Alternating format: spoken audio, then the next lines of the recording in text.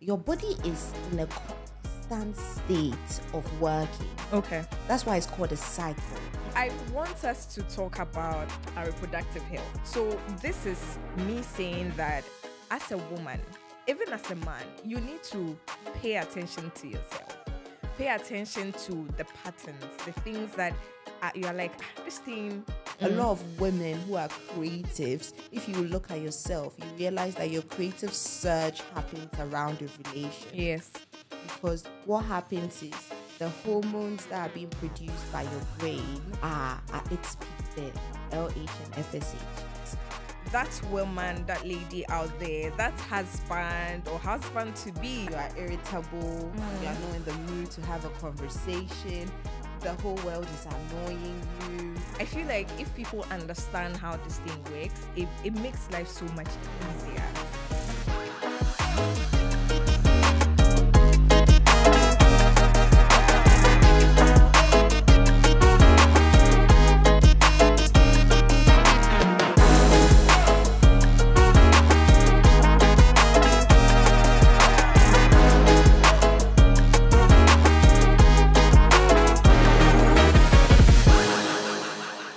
Abba or Soteria, which one should I call you? Let's just stick to Abba for Okay. the purposes of the podcast. Okay.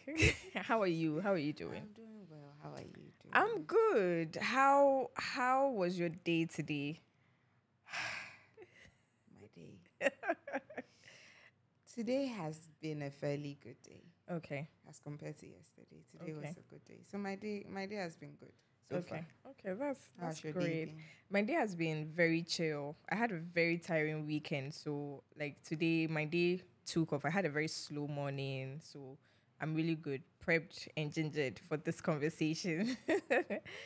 Awesome. So I'm curious to know, what is God teaching you in this season of your life? You know, I thought I had an answer to this question. But I think in this season of my life, God is teaching me his love in various forms. He's teaching me his love in a way that corrects. He's teaching me his love in a way that protects. He's teaching me his love in a way that says no. He's teaching me his love in a way that says, yes, you can have it, take it. I feel like he's teaching me so many things right now, but the umbrella it all falls under is his love. So in this season of my life, God is teaching me his love. And because he's teaching me his love, I cannot just take his love and not teach people his love. So I'm just being very mindful of every single thing that I'm doing in this season of my life as well, so that at least people feel God's love as well. So I think he's teaching me his love. I will not say he's showing me, because you can just show somebody something, right? But he's teaching me his love in so many different ways, forms, shapes. And because of that, I'm also trying my best to show his love or teach his love to other people. I love that. Yes, I love that. I think so. The love of God is so beautiful. I think it's one of the things he's been teaching me as well, and it's so beautiful to see how God can show you love, directly and also through people. So I'm happy that you're going through. I think one thing that I know about the love of God is that when you understand it, it's easier for you to love other people. Yes. It's easier for you to love his children. Yes. Yes. And it's crazy you're saying this because one of the things, let's not even shift the topic. One of the things God was teaching me around my birthday is I love you in spite of. Which is so profound in terms of even our human relationships, because your person will flop 1, 2, 3, and you're like, I'm done. Like this person, I will not be your friend again. But God loves us in spite of all the things that we do, all our flaws, and we are all heavily flawed. Very, very. So I'm happy. I'm really happy that that is what God is teaching you in this season. Yes. I want you to tell me a bit about what you do professionally, and that will be like the base for our conversation. Okay. So I'm a nutritionist, and in very simple terms, I help people live a healthier life. So it can be through your diet, basically through your diet, but along the lines of, along the way, sorry, along the years, I found ways to incorporate other things because I realized that living a healthier life, even though your diet is a major part of it, it goes beyond your diet. So now I'm a bit more interested in, are you sleeping properly? Are you stressed? What is happening to you? I've taken it as total wellness. So I help people live a healthier life. That is what I do. I'm a nutritionist. Okay. I help people live a healthier life. That's great. I remember there was a time I wanted to, we had a conversation and you explained the concepts of cortisol levels to me. And that, like, I love how you make things stick.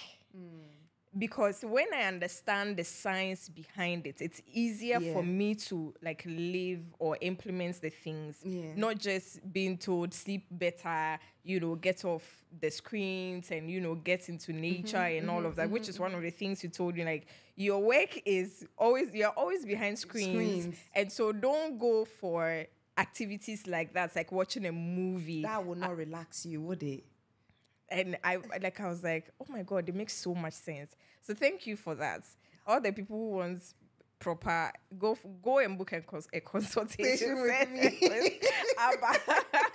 Right. So I want us to talk about our reproductive health. Okay. Which is also, again, you gave me that insight. I think this was in 2021. It was before that. Before that, I think it was before that. I think it was definitely before 2021. Wow. Because I was still back home then. So it was definitely before 2021. So I'm sure maybe late 2020. Yes. Probably. Yes. So it really enlightened me. So I was like, Abba, you need to come. I know. And let's have this conversation so that it helps that woman, that lady out there, that husband or husband to be, because I feel like if people understand how this thing works, it makes life so much easier, right? So I want you to tell me, right, the different phases of our menstrual cycle. I don't know if I'm using the right terms. And what it does to our body, Okay. Yeah. So every woman, so far as you're of reproductive age, you have a period every month. And before you get your period, so many things are happening to your body. The period is just one part of it. And growing up, we all thought it was just menstruation. But before you get to menstruation, something is happening. So let's start with menstruation because that's what everybody knows. So menstruation is the menstrual cycle. It's when you have your period, you shed the lining of your uterus, you wear your pad, all of those things. It will last anywhere from 3 to 8 days, depending on your age, your weight, genes, what you eat, where you live, all of those things.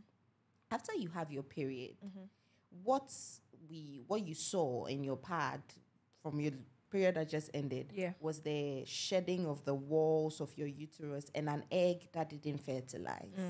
So your body is in a constant state of working. Okay. That's why it's called a cycle.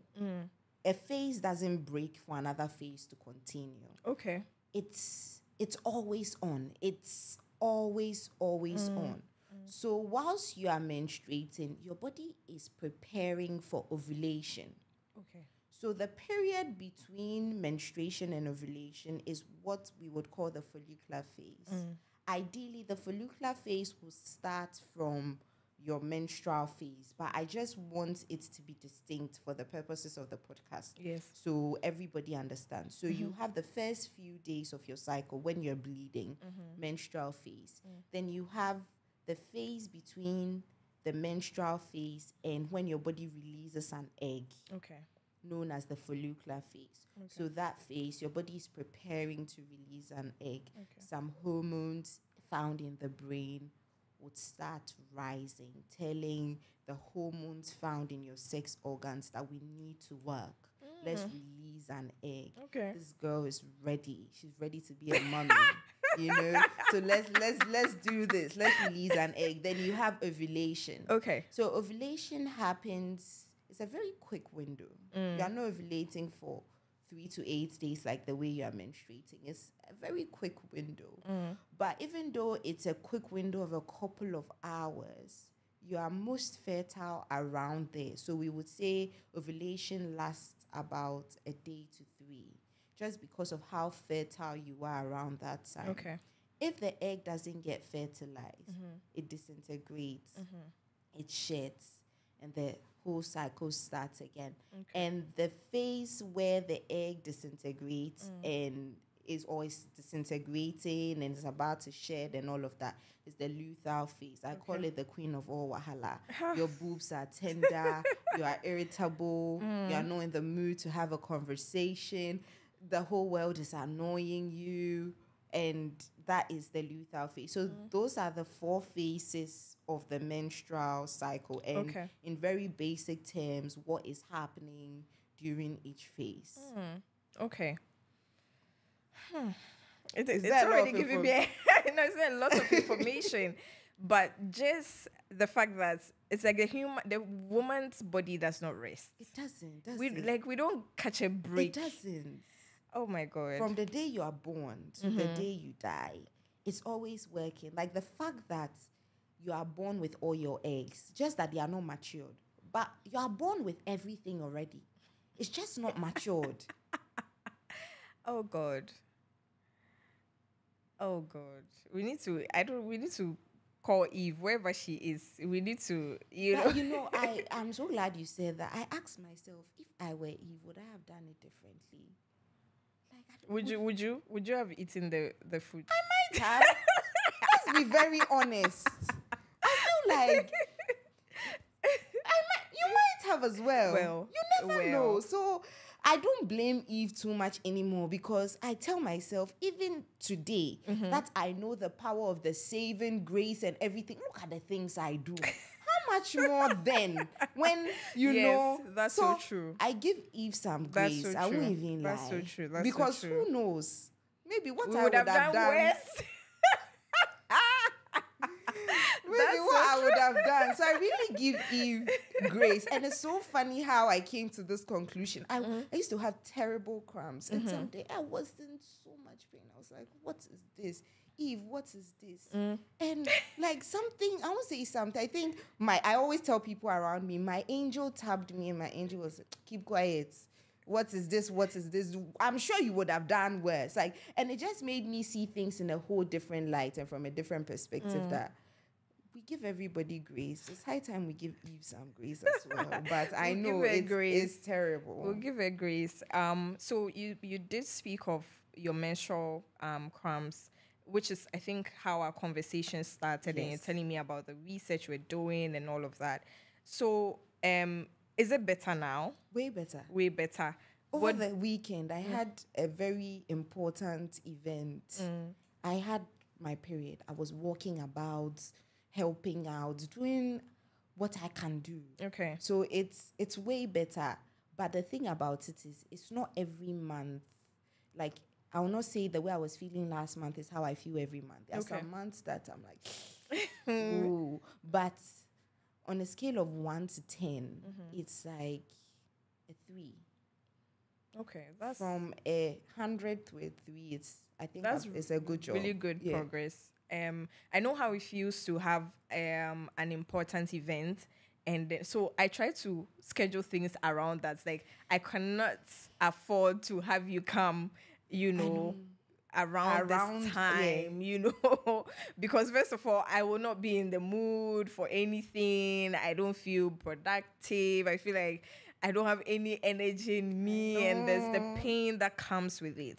So I want you to help me understand, or help us understand, first of all, the mindset around that.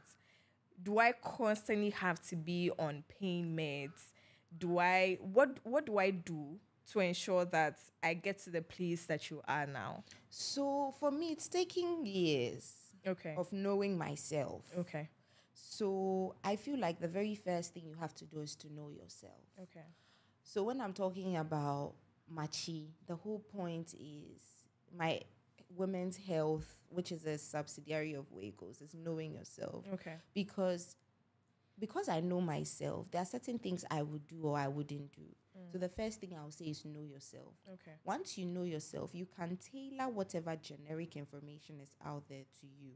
Nobody knows your body as much as you, or maybe your partner, because sometimes people's partners know them better than they do. I've heard so many women say, I was pregnant. I didn't even know I was pregnant, but my husband knew I was pregnant true. before I did. So probably knowing yourself or your partner, you knowing your partner. Once you know yourself, you can we are on our phones every time. So it doesn't hurt to spend a few minutes on Google or try and get information, just that there's an information overload out there. Yeah. So I'll just say if you're trying to get information, just make sure it's from the right source. So it's from a certified governmental health website or it's a published research paper. It will give you a few tips here and there. Okay. And it's a lot of trial and error. Unfortunately, when it comes to health and science surrounding the female body, there's not a lot of information out there. Most of the things you have to go through it, endure it, and figure it out for yourself. Because when I was growing up, I remember there was this nurse in my primary school sick bay. If you have cramps and you go, she'll sack you.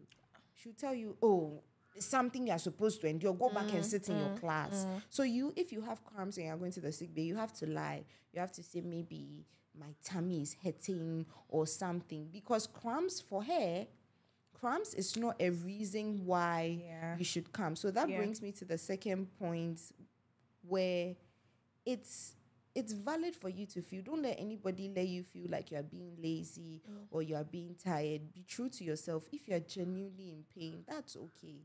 You should be in pain because your uterus is shedding. Yeah, sometimes it does feel like that. It's not a comfortable feeling. Yeah. There's inflammation going on. Like, it's sore. The way you have a physical bruise. Like, there's literally something happening. So once you come to the understanding that, okay, it's supposed to happen, there isn't much I can do about what is happening, apart from know myself and figure it out and come up with ways and means to help me live a better life. You embrace it. I feel like that's what I did. I embraced it. I'm like, Okay. I'm still a very, very young girl. There's no way I'm going through menopause anytime soon. I'm going to be having my period for a couple more years. So how do I make this not the worst time in my life? How do I deliberately try and figure out how to heal or how to even reduce the pain a bit? So know yourself. Get resources to help you, and also come to the understanding that it's not just you. There's an army of women feeling what you're also possibly feeling. And once you know you are not alone, it really helps with your mindset shift as well. Okay. That's great. I like the fact that you touched on it's okay for you to feel that way, like if you're tired, if you're in pain and all of that. I find that a lot of women also try to hide that fact that like there's some shame that comes. Even this conversation we are having, people will not typically have it because there's some. Yes, and I feel like I've become that person that talks about menstruation. I was going to do nude lips. I barely do red lips. I said I'm going to talk about menstrual cycle, so I'll do red lips. Just so like I'm bold and I'm fierce and I'm talking about the menstrual cycle. But I'll usually go for anybody who has done my makeup today will be watching and be like, is this ABBA? Yeah. Like, I'll do something very subtle. But I'm nude. like, you know what? We don't have that conversation a lot because I feel growing up, it was something that was shunned. Hey, no, you're on your period. Don't talk about it. Don't let anybody know you're on your period. Yeah. And there used to be a lot of teasing when I was in primary school. So if accidentally you saw yourself and you use a cardigan to tie it up, the boys would tease you, all of those things. So we've just grown up with the shame attached to the whole topic of the menstrual cycle and menstruation. But it's really nothing to be ashamed of. Yes. And it's even amazing how I'm so bold talking about the menstrual cycle, because I used to be very shy when I used to talk about it. I can't even believe this is me. So what changed? I don't know. I genuinely don't know. I feel like I just got to the point where I was empowered. Like, I felt I needed to talk about it, even if one person is able to make better choices because I am talking about the menstrual cycle. I am going to be doing that. So I started talking about it more. And I've realized people want to have the conversation. They just don't have anybody to have the conversation with. So then, Abba talks about the menstrual cycle. I might as well have a conversation with her. Yes. So I think that is how come I talk about. But it's really nothing to be ashamed of. Yeah. It's really nothing to be shy of. And I tell people, at this your big age, especially men, at this your big age, why are you shy that a woman sitting next to you is on her period? Come on. You're a big boy. This is your big age. You're a big boy. Don't do that. Stop it. Don't do that. Yeah. I also find some men say you should be used to it. You should be used to the pain by now. Like, you've how many years have you been menstruating? You menstruate every month. Like, why are you not used to it? Yeah. And I tell them the same thing, that you play football every Sunday, you fall down, you sprain your ankle, you get hurt. You are never used to the pain. It's always painful. There are certain things that, and you know, the thing about the menstrual cycle is every month it comes with something. Sometimes it's cramps. Sometimes it's like your lower back. Another time is your waist. You don't even know what is coming this month. So how can you be used to something that you don't know? You will not get used to the discomfort that comes with it. I don't think you can prepare so much for it. So that's really not a valid. I've heard so many people, especially men, say that as well. Oh, you should be. It's really not. And there are even women, the women who don't have cramps, they also say some. I don't. I've had an argument with someone about this before. Oh, she's exaggerating.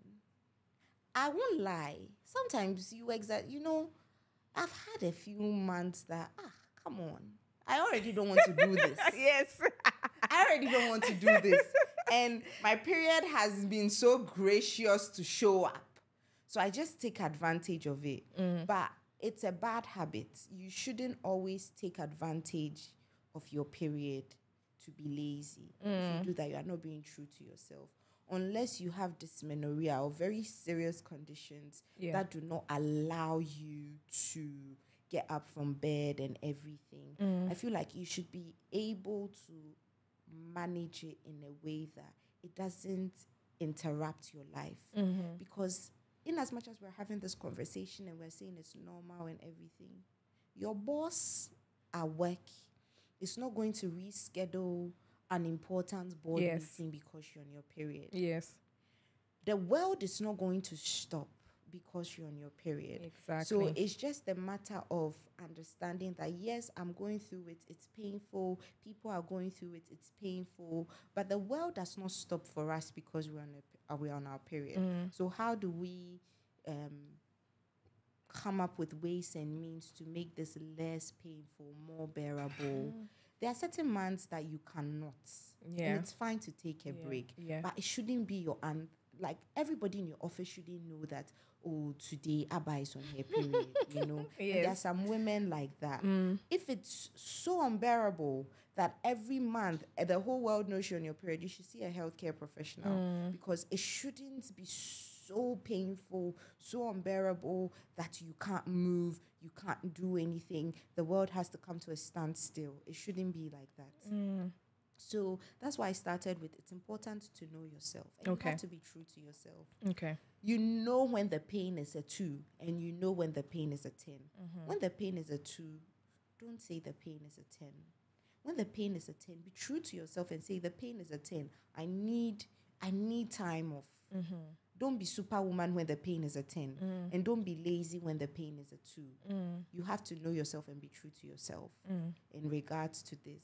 Okay. Yeah. Before we go into the kind of lifestyles we should, actively pursue to be able to have, it a little bit easier, I want us to talk about some of the symptoms of in the different The phases. different phases. Yeah. Okay, so let's start with menstruation. So menstruation is, everybody knows menstruation. You're not in the mood. You lose appetite for quite a number of women. Some women actually have a good appetite during menstruation, but that's not the norm. When it comes to emotions, you are easily taken. You're not having a good time. You could be fine the past few weeks and something triggers you and you're so angry. It's not because of what just happened. You go through your mind to bring scenarios, sometimes to even cry. So when all of that is happening, it's usually the latter part of the luteal phase into menstruation. Okay. Is that the same time that you can get a bit depressive? Yes. Okay. But you shouldn't get too depressive that you want to commit suicide. There are women that when they have their period, they get so depressed that they want to commit suicide, that you should seek help. Okay. But it's okay to want to isolate. It's okay to want to stay in your corner. It's okay. So for people like me who talk a lot and are bubbly and the life of the party, when I'm on my period, sometimes I just want me time. And I live alone, and I've never been so grateful for living alone as much as when I'm on my period. Yeah. Because I do everything on my own accord. I do everything on my own. But I know that a time is coming where I will be living with my husband and my Your family. And I cannot just say I'm on my period, so I don't want to have it. Go outside. You go and put your... I'm not in the mood today. No, you can't do that. So it's just a matter of back to adapting. I'm privileged enough to live on my own in this stage of my life when I'm on my period. But what happens when I'm living with people and I'm on my period? You still have to find ways and means to manage that. Then you come to the follicular phase. So the follicular phase, I would say, is that person at the party who she's sit down. She's not doing too much, but with a little nudge, she's up on her feet. So that's how you sort of feel in the follicular phase. You don't feel too on top of the world, but you're okay. On a regular, you won't snap at somebody. You wouldn't want to call. If somebody has a conversation with you, you would respond. You're okay. Life is not too bad. You're okay. I feel like the follicular phase is the happy state for a lot of women because you are just okay. You are just okay. Then I will come to ovulation. Ovulation will be that girl at the party who, hey, come on, shut. Bring it on. Exactly. You are freakier, you are happier, you are in a better mood. A lot of women who are creatives, if you look at yourself, you realize that your creative surge happens around ovulation. Yes. Because what happens is the hormones that are being produced by your brain are at its peak there, LH and FSH. Also, your sex hormones, which is estrogen and progesterone. I want to take my time before that Shanti in me will show up right now. I'm calming down. Exactly. You realize that estrogen is also sort of rising around that side. And even though progesterone is not at its highest at that part, it's also sort of rising. So you generally have a very good feel of you're in a good mood, you're in a happier mood, you are more easily to forgive your ex. You're in a very Take us there, Abba. You're in a very good mood. Then the beginning of the luteal phase will be that person that when she came to the party, she was having a good time, but her battery has run out. Now she wants to leave. Then the latter bit of the luteal phase will be that person that just got to the party, heard the music and sat back in her car and she went home. So the luteal phase is quite long. It's the longest phase. Okay. And I always divide the luteal phase into two because how you feel at the beginning of the luteal phase, right after ovulation, is very different from how you feel at the end of the luteal phase Okay. when your You're period about is to about start to start. menstruating. That's why I say it's a cycle. It's not linear. It's the phases feed into each other. Okay. So using these girls at the party, I hope I've been able to give you an idea of how Yeah. you might feel during the different phases of the cycle. I think when you explained to me the first time, then I started paying attention to my body, my mind around those times. So now I know when to schedule one-on-ones. Because there are times that I Patty, don't... run me my check. Run me my check. Where's my checkbook? Please bring my checkbook. So I know when to schedule one-on-ones. I know when to, like, if I'm holding a class, when it should be and all of that. Because there are times that I know that I cannot have human interactions. Even if I can have human interactions, my brain just does not want to do anything, right? And it's really helped me. So this is me saying that as a woman, even as a man, you need to pay attention to yourself. Pay attention to the patterns, the things that you're like, this thing keeps happening around this time. What is happening? And I think those apps too, I don't want to mention a specific one. But if you have a smartphone, every smartphone has an inbuilt period tracker. Okay. You just have to look at the health app on your smartphone. That's true. So whether you use an iPhone or you use an Android or whatever, you can just start from there. And there are numerous apps that you can also use. That's true. I know that sometimes I'm feeling a type of way. Maybe I wake up and I'm so sad, and then I'll see a notification on my phone. It's like, your period starts in the next 5 days. They are like, And then there's even this particular one, like, you are X, Y, and Z. That is why you are feeling the way you are feeling. I'm like, okay, thank you. Thank you. Thank you for the heads up. And so I handle things a lot more easier, like differently, because I know that, okay, this is the phase I'm in. So my hormones are going to be coming for me, during this phase. So like he said, it's very important for you to know yourself. Like, don't just live for living's sake. Pay attention to things. Pay attention to your body. Pay attention to the things that you respond to. Yeah. So I'll give you an example. I cut coffee out of my diet because I realized that it makes, when I take coffee and my period comes, the cramps are on a different level.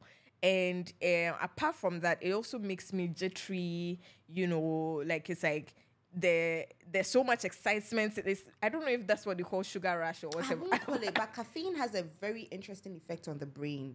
The way caffeine plays on the brain for different people is so interesting. I was reading a research study somewhere last year about how different people act to caffeine. I'm like, God, it's amazing. That's interesting. It's the same chemical formula, but one person is how? So it comes back to knowing yourself. Because I have this client, she never has cramps till she takes the post pill. Okay. And that month, she can't do nothing. I have another client. She has terrible cramps. Till like the month that she decides to cut out gluten foods. She's not gluten intolerant, but when she moved out of the country and she started, just because that was what was available, she started eating more gluten-free options. She realized that, I'm not getting... So, but if you ask me to look for a correlation between post-pill and cramps, I might not find it. If you ask me to look for a correlation, research article between gluten and cramps, I may not find it. So we are so unique. We are different. There is nobody like you.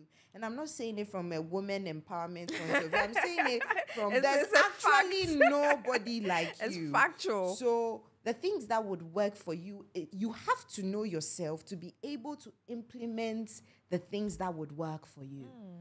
like this caffeine thing that you're saying, I know there will be somebody out there who will be watching and say, well, that doesn't work for me. Caffeine helps my cramps. And that's okay. Yes, that's so okay. So That's it's okay. not a one size fits all approach when it comes to this at all. Yeah. On the differences, I also I think from secondary school, I had a friend who takes sugar, like when she's cramping, and sugar eases her. I've heard this several times, but the research out there is sugar worsens cramps. Sugar worsens my cramps. So at that time, I was like, no, don't take sugar. She's like, no, sugar helps me. So then it comes back to the how does sugar help somebody and sugar doesn't help somebody? We'll never have the answers. So it's just about knowing yourself and figuring out, what works God for is you. amazing. I know. It's so amazing. I know. I also feel like if you lean more into your relationship with God, which is like an X-ray into who you are, it helps you understand yourself better. I won't even lie. I won't even lie because when I say people laugh, but I'm like, you know what? I cannot die and I'm at the gate and they are asking me, the great cloud of witnesses are asking me, so you, this world that you came, you just came to live. You didn't, like, your purpose is not just your divine purpose. I feel like even understanding the way your body works is part of knowing your purpose. Knowing yourself, I feel, is the beginning of knowing who you are in Christ is the ultimate. But you have to know who you are because you're an earthly being. Yes. What annoys you, you have to know, because when you know what annoys you, you put measures in place so you don't get angry. So true. When you know your bad traits, if you know you're a liar, you don't put yourself in certain situations where you have to be coming up with stories. If you know you were a thief, you don't put yourself in situations where you will not go and apply for a job and ask to be the cashier. If you know that you are not a loyal person, you don't make promises because people will hold you to it. Yes. And I'm deliberately saying all these traits because I'm sure everybody watching this podcast, if you dig deep down into your heart, there's something it's not a good trait. Yeah.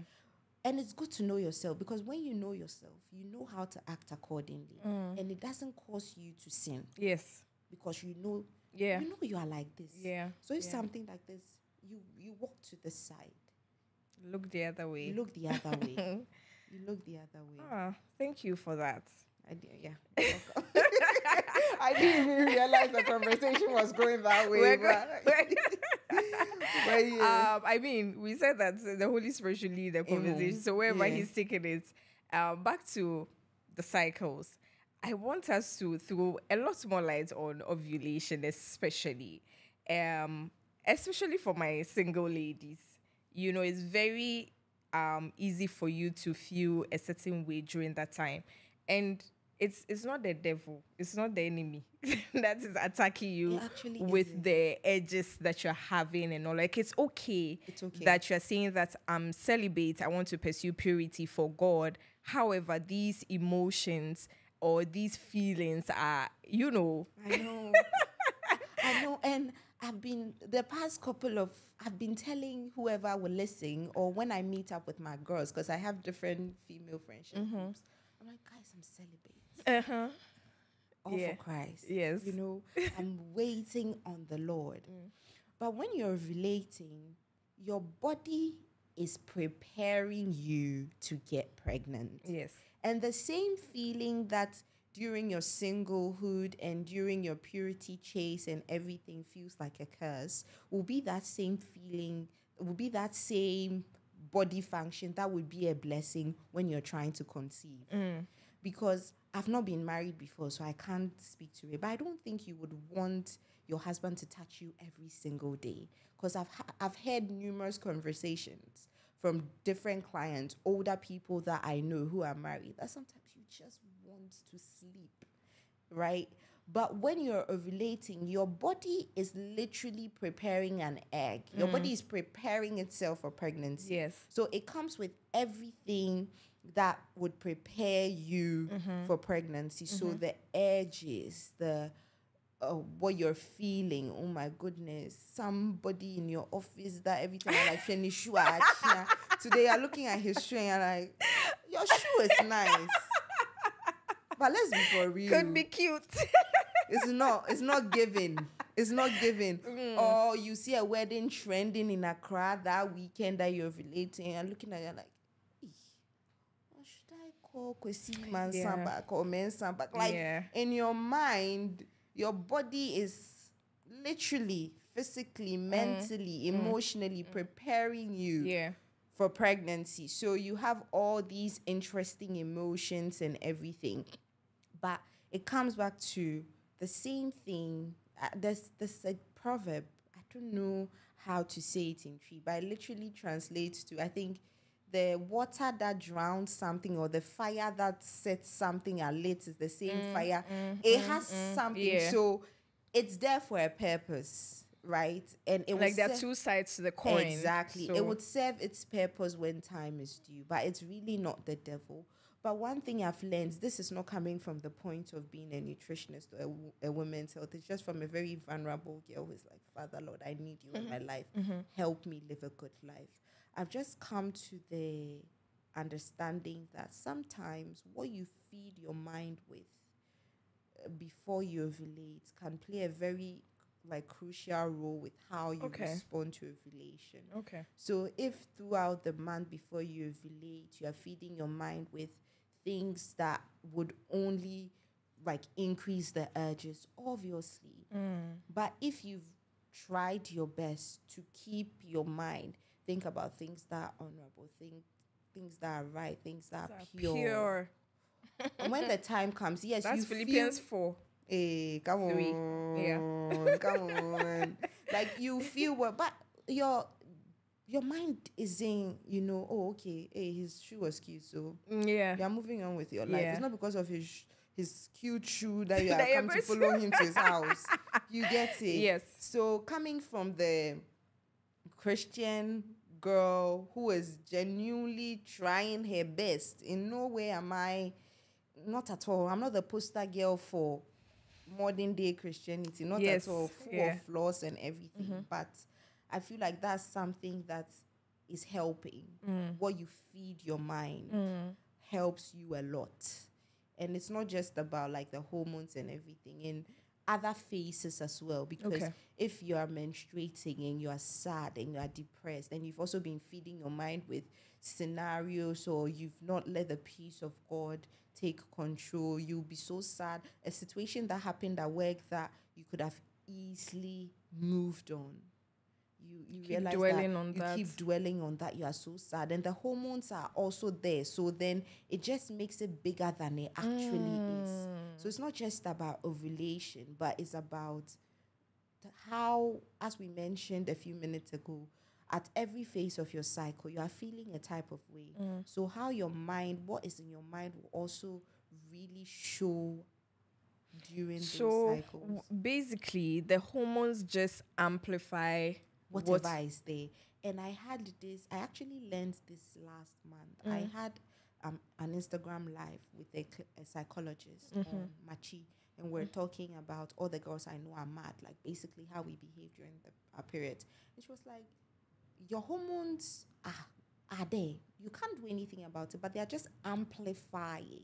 So if you've not done the basic groundwork, if you've not done the healing, if you've not done the understanding, if you've not done all of that, you can't blame. If you are following Kwesi to his house every time you're relating, you really cannot blame. We need to check you, sis. Exactly, because that means there's something you have to resolve with Kwesi. Don't blame the hormones. You can't blame the hormones. It's just amplifying whatever it is that is there, or whatever it is that you need to sort out or work on. I really love this. This is enlightening for me as well. So I just keep making sure that I feed my mind the things I need to feed, the right things, the things that are pure, the things that are, which is the most difficult thing, because I don't know if I'm the only person. My mind can wander. Sometimes I come to myself, I'm like, hey, how did you get here? Am I still in Accra? Because in my mind, I'm on a yacht, like in like Sicily, or I'm having an amazing summer in like, and I'm like, hey, I'm here. I'm still here. Okay, so it's so difficult to keep your mind on the things that are pure, amazing, worthy of thoughts and all of those things. But it's not just what you think about. So sometimes it's what happens in your environment as well. Because the hormones are just amplifying things you're thinking about and things happening around you. So you have to be selfish with your space. You have to be selfish with your peace. You have to protect your peace. Anybody coming into your peace, you don't allow it. You have to protect. You have to be, as women, I feel like we're not selfish enough. That I agree. I feel like we're not selfish enough. So when it comes to you, your body, your peace, your what goes into your mind. Yes. You have to be selfish. You have to guard it. Yes. You have to be in charge, because there's something I tell myself all the time, that I'm the commander of my destiny. At the end of the day, I was telling my mother yesterday, when I was telling her I had a terrible day, I was like, this is the worst choice I have made in my adult life. And I cannot even be angry at anybody because I had so many options and I decided to choose this person. So if this person has disappointed me so much, I cannot blame that person. And I have done so much ground and emotional work to come to that point, because I would have easily, like, I'm angry. Everybody's annoying me. Don't talk to me. But they didn't make that decision for me. Yes, and blaming everybody else. I cannot even be angry at the person that did that to me, because the person didn't come and pull me and say, Abba, come. I walked to the person and I said, so.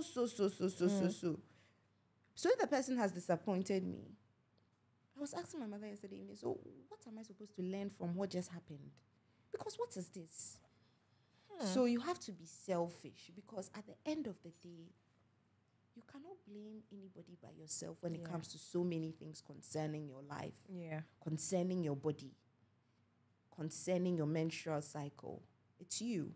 You have to be in control. You have to know. You have to decide what to do, what not to do. So you said something that you had done a lot of groundwork on your emotions. How did you get there? I know this will sound so cliche, but the Bible. I love it. I won't even like. I feel like the biggest shock that a lot of people are realizing about me recently is I'm a God girl. I've known this all. Like you have, because we have conversations on that. I feel like that's the biggest shock a lot of people. Over the weekend, we were all sitting down at the event, and they were playing songs, and I was singing most of these very deep tree songs and everything. And a friend of mine made a comment, Soti, you're a church girl. I'm like, I'm a certified church girl. And it's two different things. Like, you see, I'm a church girl, like everybody knows. But the groundwork I've done on myself is I've realized that I'm so flawed. I am deeply flawed. And I try to understand what God wants me to do, because I know I'm a force. In the next 10 years, people will be looking for this YouTube to watch, because where I'll be in the next 10 years, everybody will want to come back and see. If you are coming here from 10 years. 10 years. Hi. 2034. 2034. Hi. Hello. But I know that before I get to that, like, the whatever it is, I cannot be that with who I am right now. The who I am right now, or the who I was a few years ago, was bad with money. Me. How's that looking now? It's looking way better. Me. That conversation. Oh, come on. We know how to make the money and we know how to spend it. I'm the person telling, I'm like, life is for the living. It's Soti. I'm in this car. So I'm buying. How much is it? 1,000 CDs. What is take? But meanwhile, the 1,000 CDs. No, it's not like what is 1,000 CDs. I suffered to get the 1,000 CDs. But so I knew that if I'm not careful and diligent, I cannot handle a bigger thing. So Yeah. now I started being mindful with money. Emotions. I'm like, you know what? I need to be a good wife. It's not just about, oh my God, he's good, he's a good man. I need to be a good partner. So how do I I need to be a good friend. It's not always about people doing, I need to be a good friend. I own a business. I need to be a good leader. You can read all the books, but there's the blueprint. Yes. So I've tried my best. I'm still doing a lot of work. I don't think that work ever ends. I don't think so In as well. honesty, I don't think it ends. I don't think so as well. But that is really what has helped me. But I think therapy also helps. Because there are some traumas we don't talk about. You can't find anybody to talk about it with. And we come from a society where even if you tell your African mother that you're coming from therapy, then how what therapy? Therapy. Yeah. But it comes to a point where you need somebody to help you. God, sometimes you read the Bible, you don't understand. You watch a sermon, you don't understand. Yeah. But you're having a conversation with somebody and the person will break down that chapter you've been dwelling on for months and it becomes clear. Yes. And you're like, wow, this is what it means. This is what I was supposed to do. So doing the work is different for everybody. But for me, knowing God and the Bible has really helped me. There are still so many passages in the Bible that I'm so confused about. I close, I'm like, I'll come back to you later. But the ones that I understand. And I try to apply it. I was talking to somebody before I was coming. We're talking about very mindful, very demure. Yeah. And she was like, Soti, you are very mindful, very demure. And I'm like, me, I live by the philosophy, make it your business to live a quiet life. So sometimes when I'm doing something, I check myself because why should somebody see? Yes. Why should somebody know? So Terry, are you making it your business to live a quiet life? No. But sometimes do I do things and I want everybody to see because the Bible has said I'm a city set on a hill and I cannot be hidden. So everybody must see. But it comes with a catch so that people will see your good works and glorify your Father in heaven. Yes.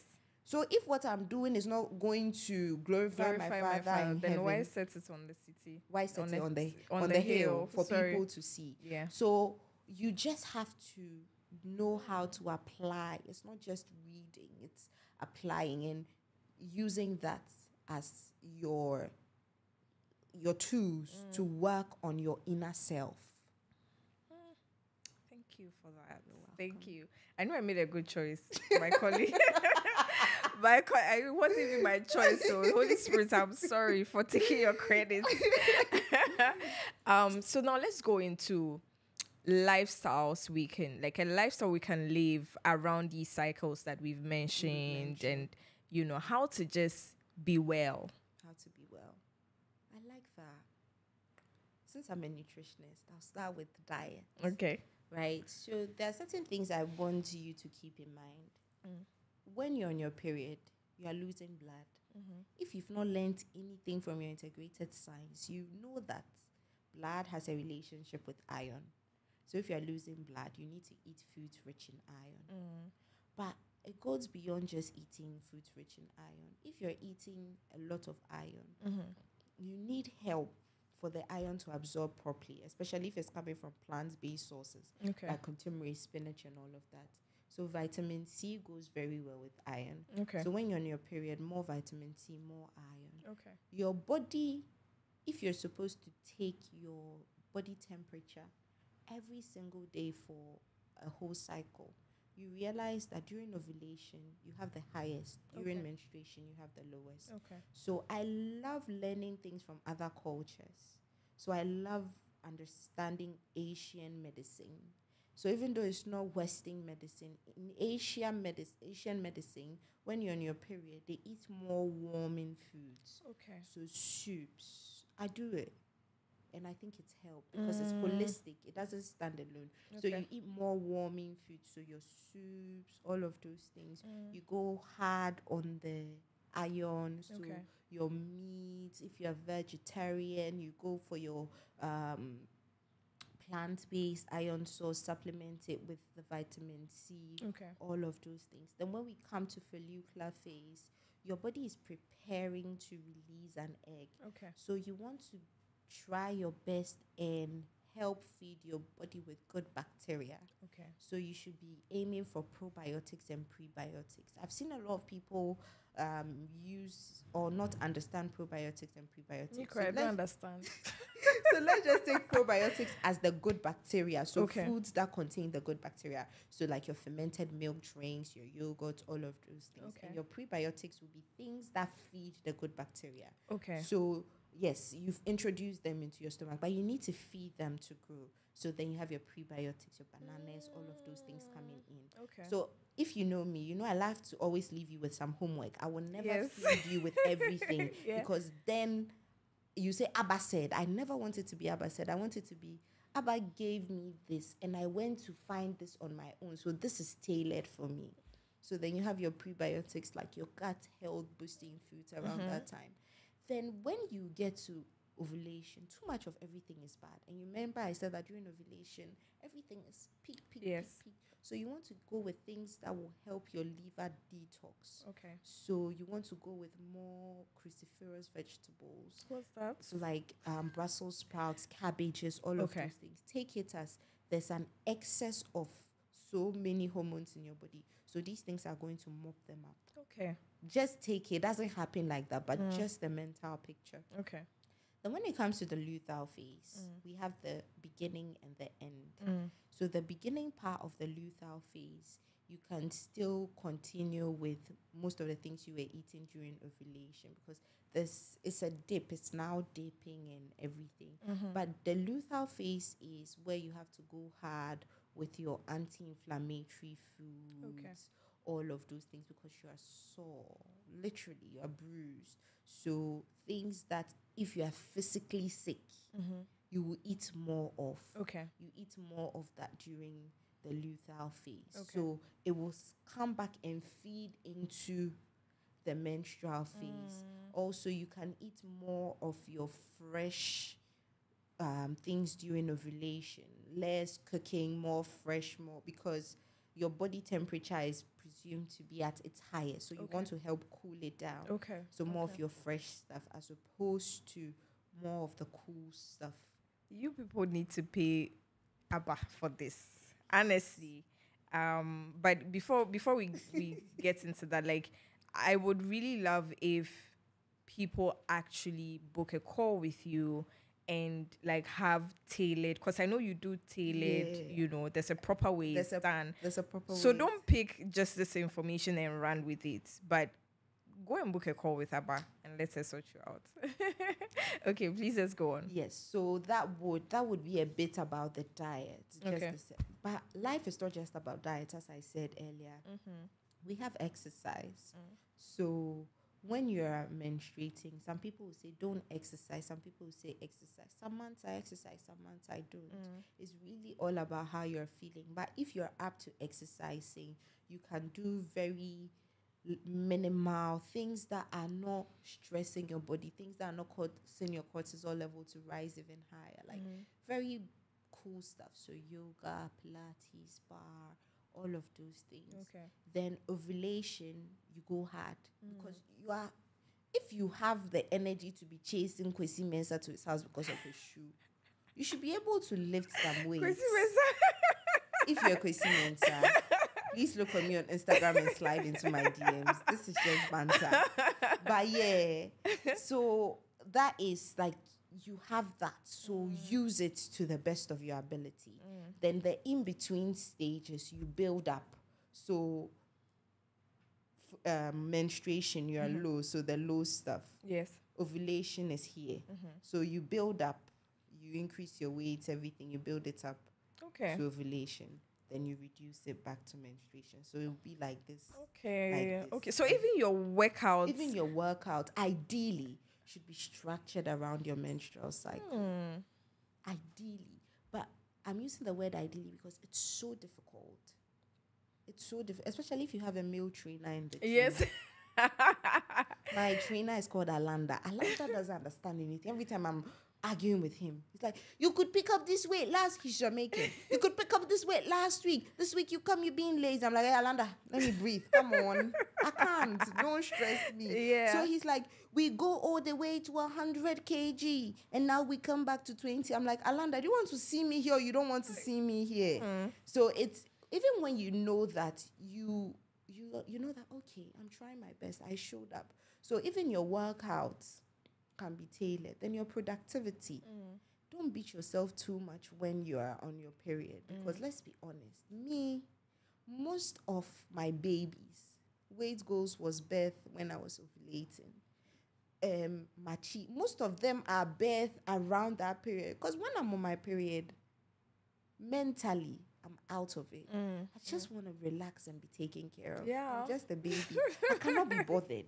Like, if you book a consult with me during my period, it's very likely that you would deal with somebody else on the team and not me. Let us know the date so that we know which So it's me. I put it out there when it's me. But yeah, that's how it is. So even your productivity is very dependent. So the productivity is also sort of like the workouts. So come, then you work it out like that. So sometimes people are able to do a month's work when they are around ovulation. So if you are one of those people, you take advantage of it. So it balances it out. Because I tell people that life is not every day. Life is from the beginning to the end. So things you can't do today, you don't say today has ended, so that's it. You make up for it the next day. The days you have a bit more time, you try and do things in a way that when the rainy day comes, you have something stored. So productivity is sort of like the workout. Then you try your best. In the beginning, it's very difficult. So I tell people, take one phase at a time. If it's menstruation you're starting with, forget about the other parts of the cycle. But when it comes to menstruation, be very mindful of it. All the things you can possibly do it. After a couple of months, you get a hang of menstruation. Then you introduce the next one, follicular. Then you introduce ovulation. It will take you about 12 to 24 months to really curate something for yourself. But once you get a hang of it, you become a better person for it. As for this episode, I'm going to You're going to listen and listen and listen. Because like these are as much as you had given me, insights and all of that. Like, every time I hear you speak about it, there's always like it's like you have a wealth of knowledge in it. So we are always uncovering things every time we every time we speak. So you spoke about cortisol. So I want you to just explain just the way you explained to me the other time. I genuinely don't even remember. You don't remember me? I remember because it helped me. I genuinely, but I'll just. So basically, that's the stress or one of the hormones that makes you stressed. Okay. One thing about cortisol is for women, depending on, I didn't even want to bring PCOS and all of those things in, but it's one of the hormones that can easily be triggered or over-secreted depending on your sex hormones or the hormones being secreted by your brain, right? Okay. So one thing you have to be mindful of throughout your cycle is controlling your stress. Okay. When it comes to certain parts of the cycle, your stress hormones are more likely to go up just because of the hormonal interactions and all these different hormones that we've mentioned so far.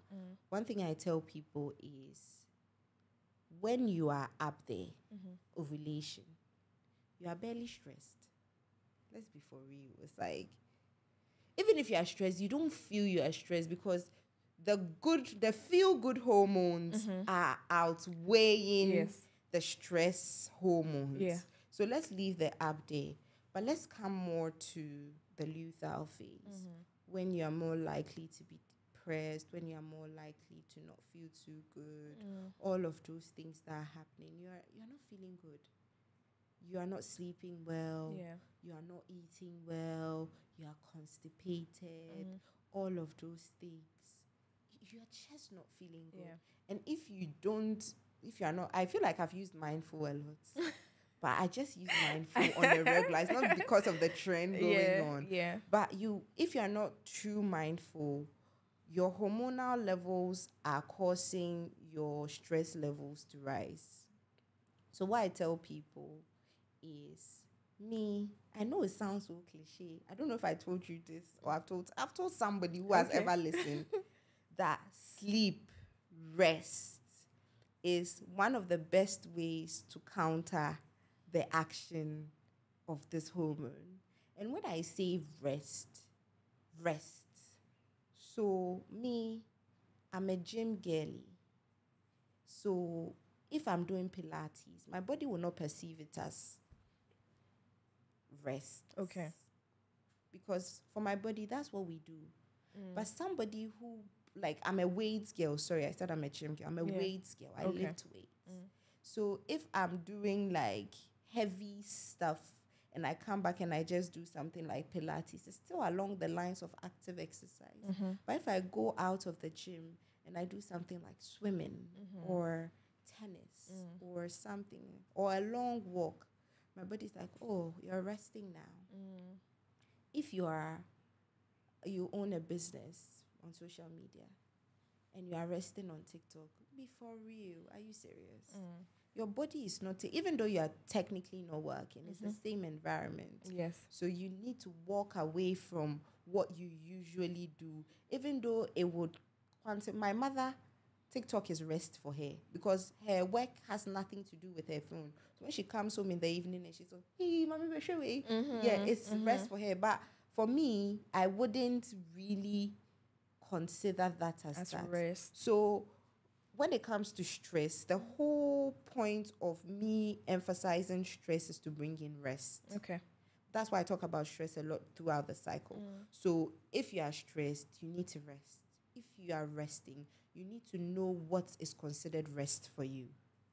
And you find a way to easily slip that into your routine. And I always tell people, something that you have to go out of your way to do it, you might as well not start. Because then it's not sustainable. You can't continue it. Okay. So your rest should be something low maintenance, something you can easily do. Okay. If your rest is going for a massage every week and you are not part of the movers and shakers of the economy, can you pay, I don't know how much it costs now, but if let's say you are earning 3,000 cedis and a massage is 500 cedis, are you going to spend 2,000 cedis on your rest just because Abba said rest? No. So you have to find ways and means that fit your lifestyle, fit your schedule, fit who you are. Okay. Which is still a bit different from what you're used to. And use that to rest. Okay. Rest. You heard? Rest. Some of you work around the clock. Constantly working, constantly doing things. It's crazy. 2 jobs, 3 jobs. But God will take care of us. God will take care of us. God will take care of us.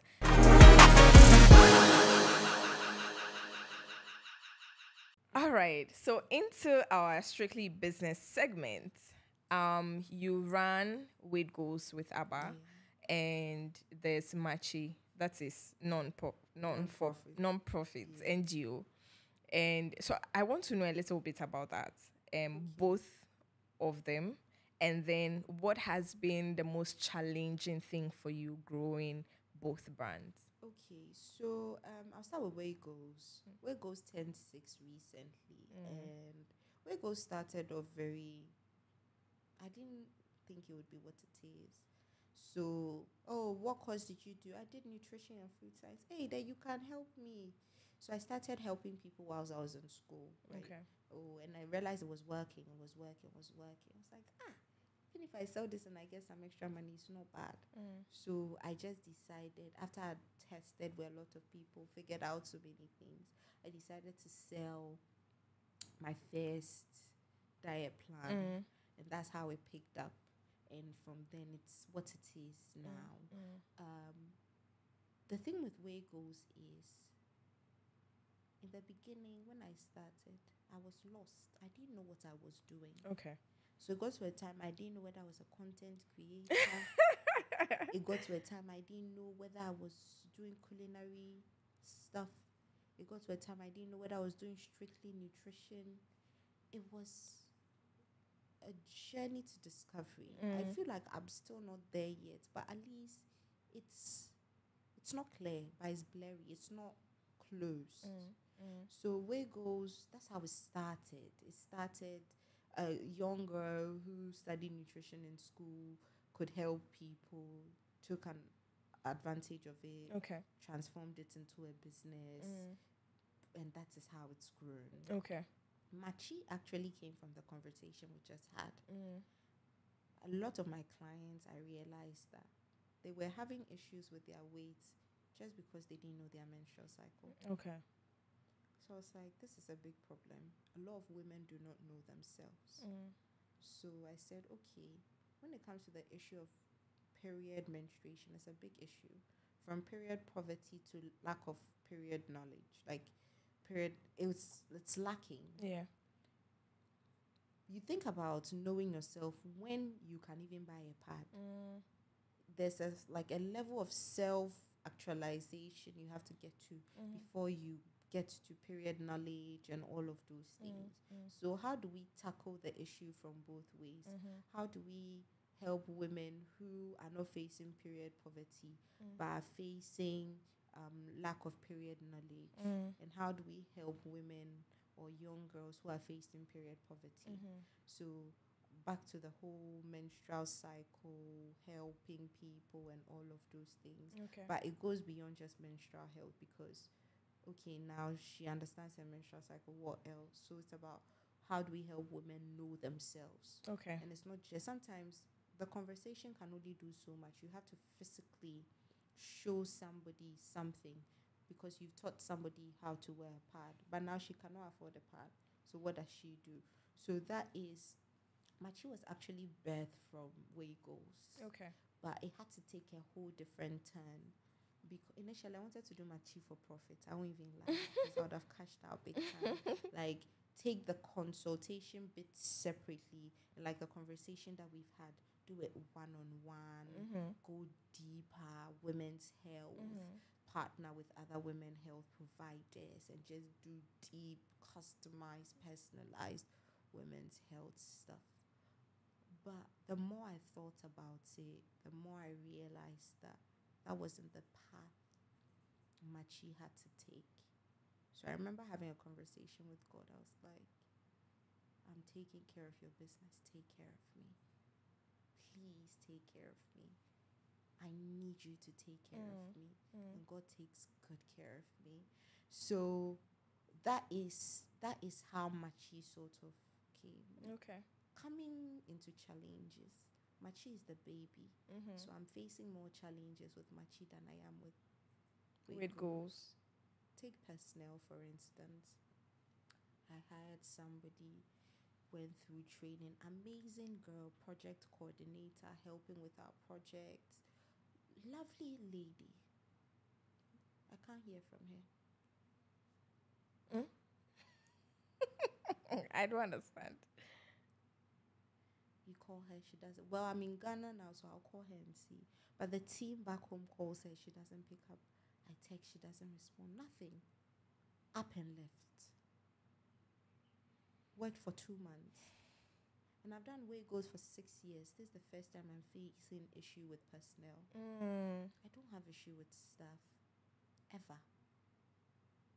Because before you are coming to work with me, I never say people work for me. Because I believe Wagos does not belong to me. Wagos is God's business that I am running. So you don't work for me. You work with me you on in God's business. So before you are coming to work with me, I've prayed. So I don't have a problem.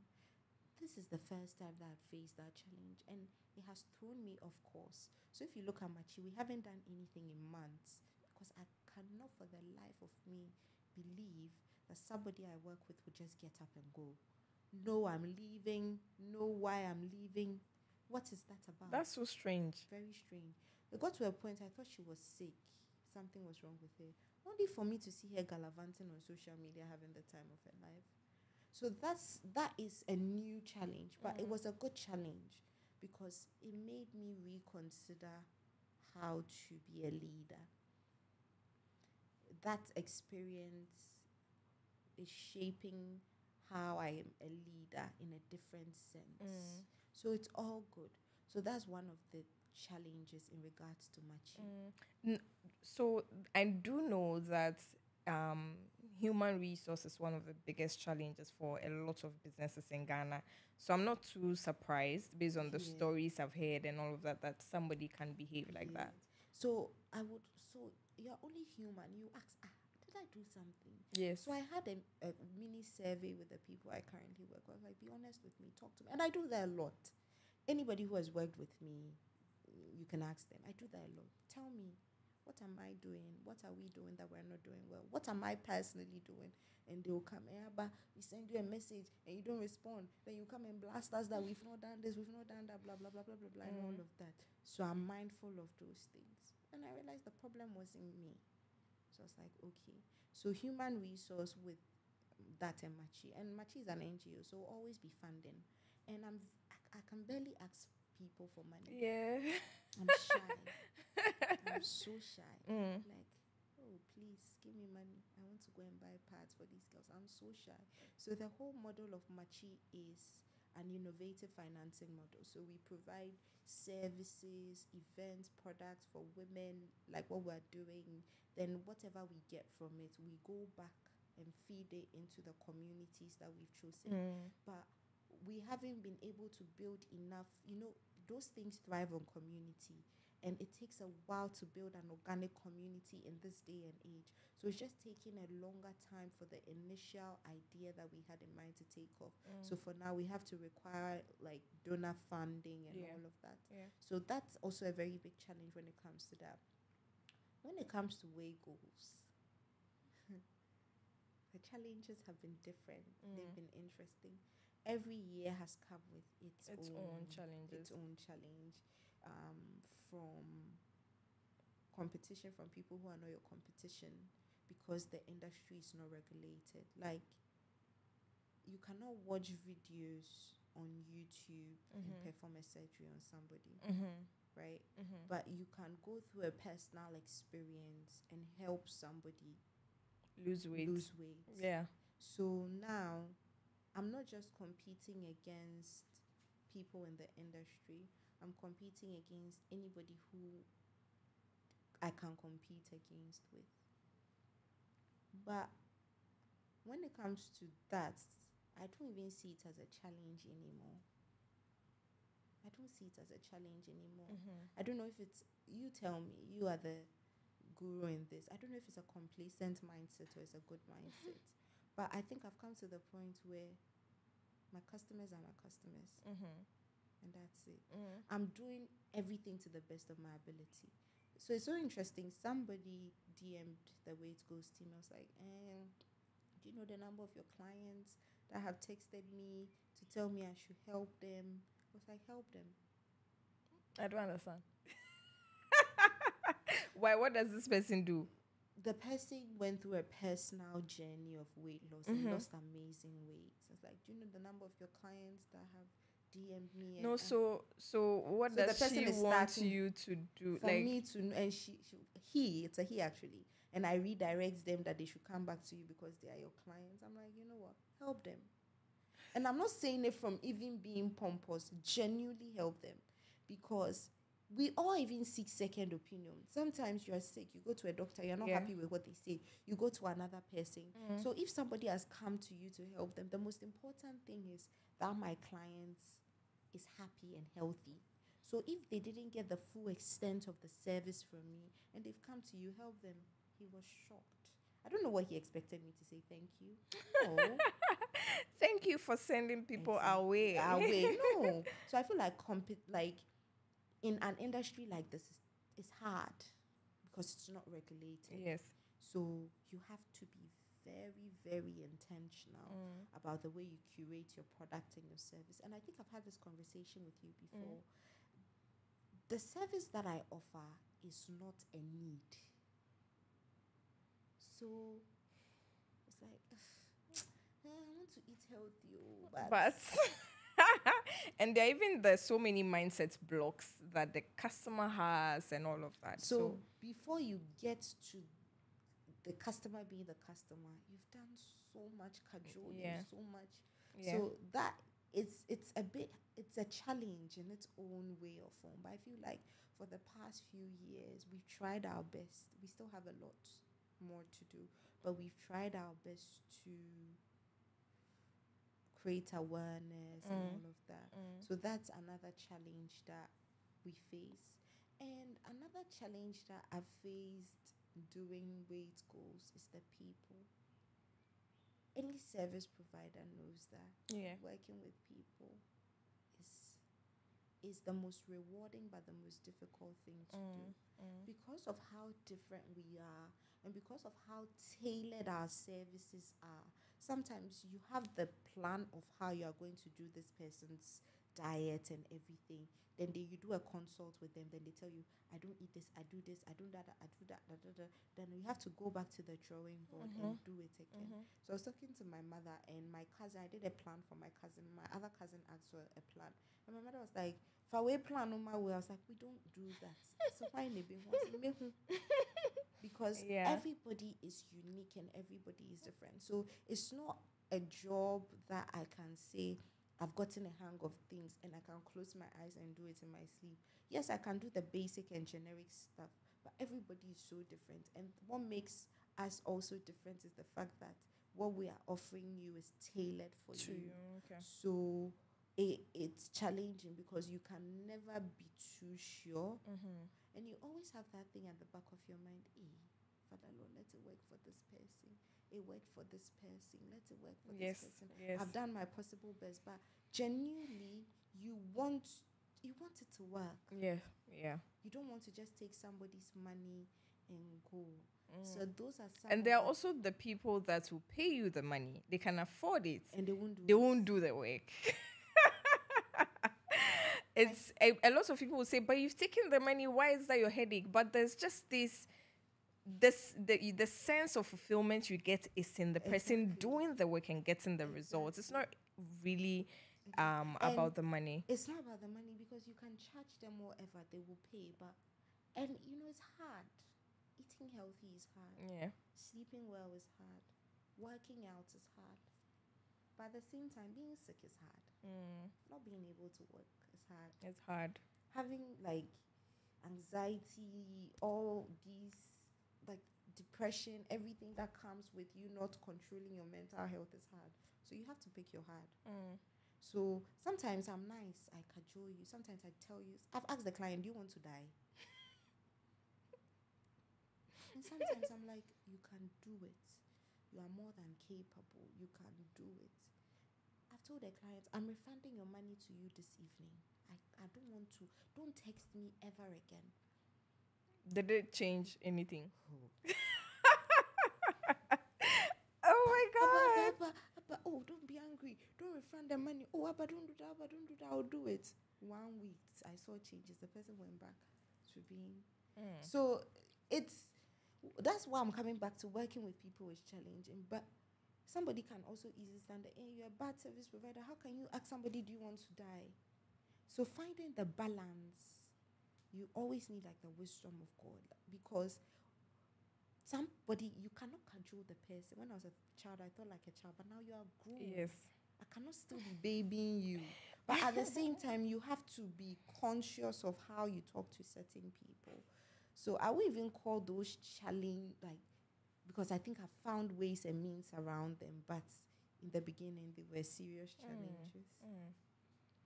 Alrighty. Thank you so much, Abba, for making space for me in your schedule, because I know that you are here, on a very short trip. So thank you for coming. I just want to end by saying that I love who you are. I love you as an individual. The work you are putting in yourself. just by some of the conversations we've had off air, I know that you're a genuinely good person that is just looking to do better, for herself, for God, and for the people around her. So I love you and thank you for coming. Thank you so much for having me. Alrighty, so how do we find you? Like somebody wants to get their nutrition in check, their wellness in check. How do we find you? Okay, so we're on Instagram, and we have a website. So our main social media channel is Instagram. But if you don't have Instagram, that's not a problem. Our website, should I just tell them? So our website is theweightgoals.com. Okay. That's it. Okay. And you can just book a consultation. You can send us a contact us form if you want us to get back to you. We have our WhatsApp link also directly on the website. So you can just click that if you want to send us an email. The team is always working around the clock to make sure that we get back to you as quickly as possible. So, that's awesome. I would also link it in the description box. So if you're watching on YouTube, Apple Podcasts, or even on Spotify, just check the description box and you find the different links you need to contact Abba. And also know that she's not the only person running the business. She has a full team of well-trained nutritionists that will take good care of you. And so thank you for coming. Thank you too I will for having see you when I see you. Yeah. All right, bye. Bye.